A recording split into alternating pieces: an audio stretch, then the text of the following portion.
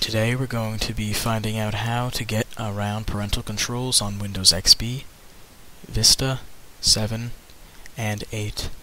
So it's very simple, and this is the first method. If you do not have access to CMD, I will show you another way in the next video. So the first thing we have to do is get into command prompt, abbreviated CMD. So for Windows Vista through 8 users, all we have to do is type in CMD, and it's there. But for Windows XP users, you have to do run and cmd.exe, but we get to the same place. So say xbox.com was blocked. All we have to do is type in ping, P-I-N-G, and then the site, in this case xbox.com. Enter.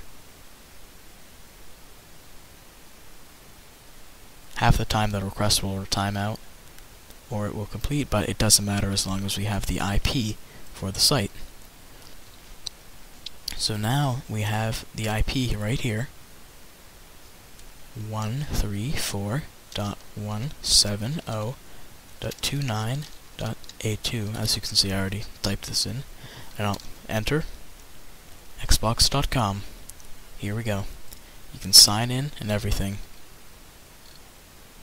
Yep, and there's xbox.com.